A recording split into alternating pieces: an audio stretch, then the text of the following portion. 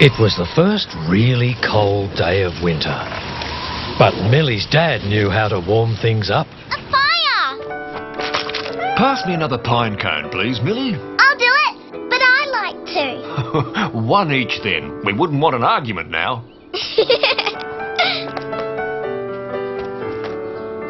We'll have this ablaze in no time. Why don't you use the big wood? We will, but we have to get the fire started with smaller, lighter wood, like the pine cones. It's called kindling. Pine cones make great kindling. When the fire's going, then we can add the bigger logs. Kindling.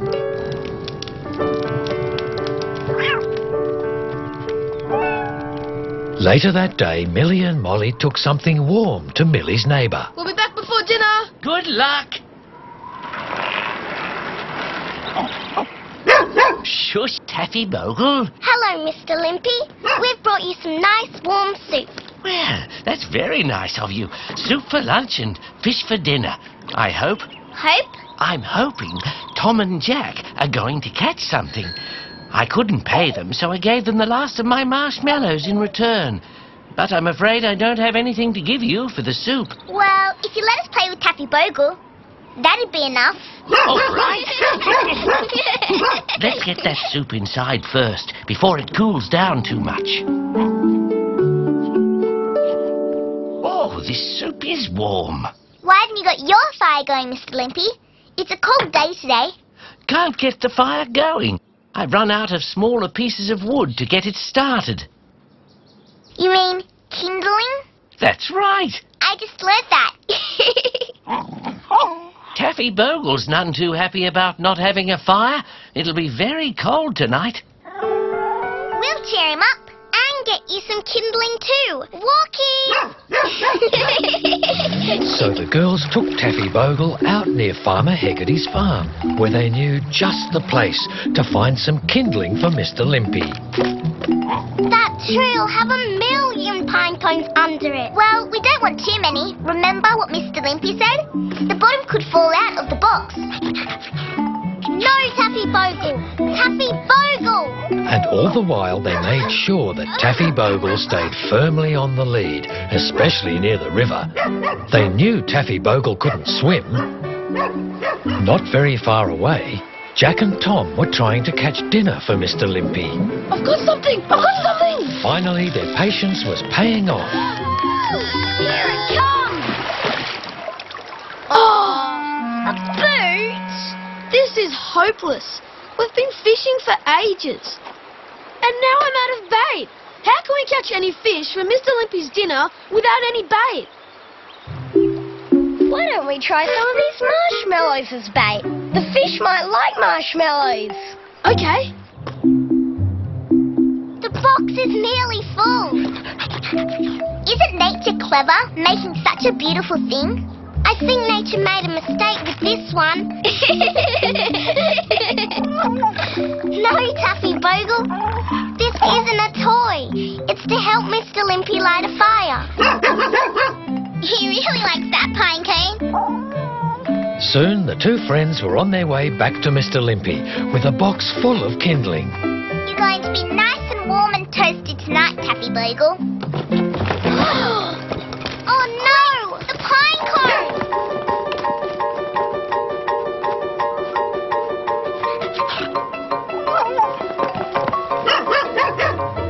No, Taffy Bogle!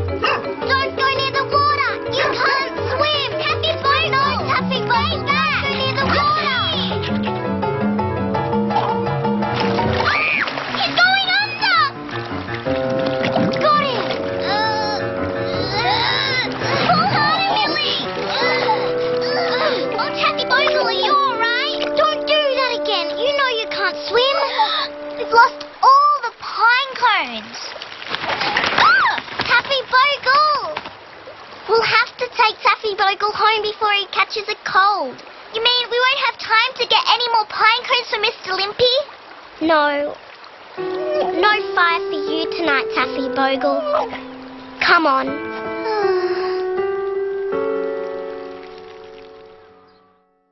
Jack and Tom were still having no luck catching Mr Limpy's dinner. Nothing. we've used up all the marshmallows. We can't even give them back. Whoa! Huh? What are those things coming towards us? Baby otters, I think. A whole herd of them. Nah, you don't get herds of otters. Look, they're pine cones. Pine cones? Hey, I've got an idea. Quick, get your fishing net. We'll catch them instead. It took Millie and Molly quite a long time to walk home. Time enough to add frustration to their disappointment. Huh? Taffy Bogle's dry. We didn't have to worry about him catching cold.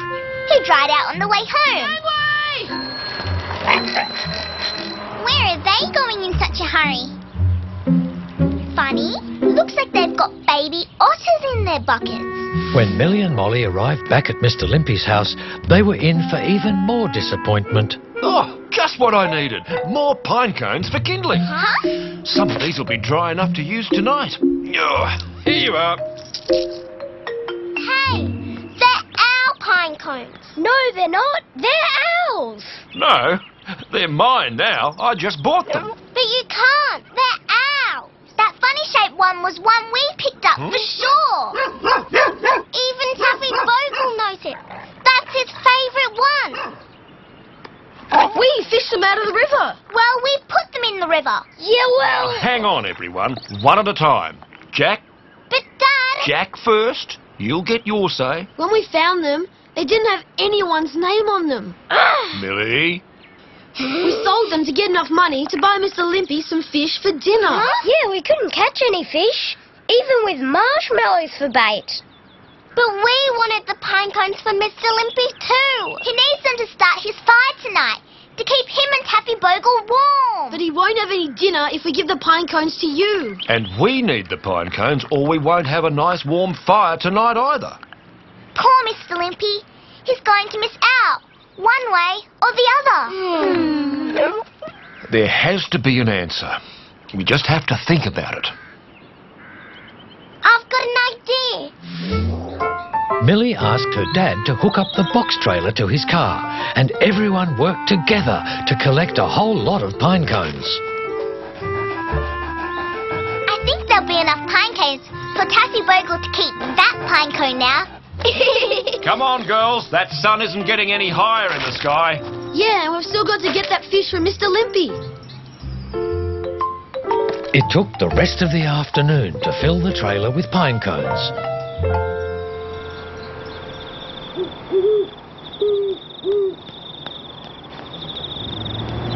All the shops were closing by the time they got back to town. Jack and Tom would have to hurry if Mr Limpy was going to have fish for dinner. Still got that money? Yeah, and some extra pine cones too. Well, hurry up. The fish shop will close any minute now. Come on. Hope they make it. Now let's get these pine cones to Mr Limpy.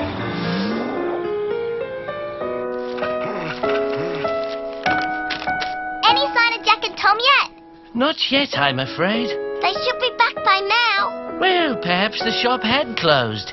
Never mind. At least Taffy Bogle and I'll be able to have a nice warm fire, thanks to everyone's efforts. It's them, Jack and Tom. Well, that's not the welcome I was expecting. Sorry, Dad. We were hoping it was Jack and Tom with the fish for Mr Limpy's dinner. Oh, dear. We've got so many pine cones, I thought you might like some more. These should see you right through winter. That's very kind of you indeed. Perfect. Not exactly perfect. Perfect would have been fish for Mr Limpy's dinner. We're here! Here's your fish, Mr Limpy. They gave us an extra big one when they heard we were buying it for you. Why, thank you, Jack, Tom. Hooray! Wait, there's more! Because we got more pine cones than we needed, the fish shop lady gave us something else for the rest of the pine cones. You'll never guess. Marshmallows! Roasted marshmallows.